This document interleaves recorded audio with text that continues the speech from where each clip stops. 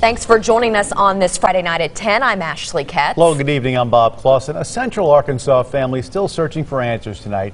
It's been 2 long years since their loved one was shot and killed.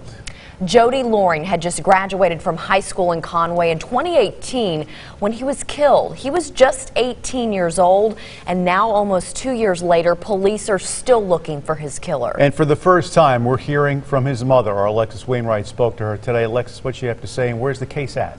Well, Bob and Ashley, just 4 days after high school graduation, Jody Loring's life was cut short. Tonight, his family tells me he was talented and had a bright future. And even though time has passed, they're hoping to get justice for Loring. It's harder and harder. Tensions are high for a mother still looking for her son's killer almost 2 years later. Out of all, the things that could happen, I never expected for that to happen to him because he was a good kid. Conway police say 18-year-old Jody Loring was found shot to death inside a car in May of 2018. And what makes it harder, even seeing his son is so hard because he looks exactly like him. There were 5 homicides in Conway in 2018.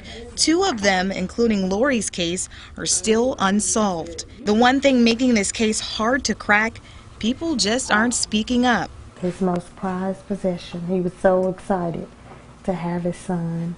And as time passes, the memories stay alive. He was a goofball. He was a happy kid. He was so excited. But the family's still looking for someone to say something. If they know anything small that they think may not be anything, it could be something. It could be something big.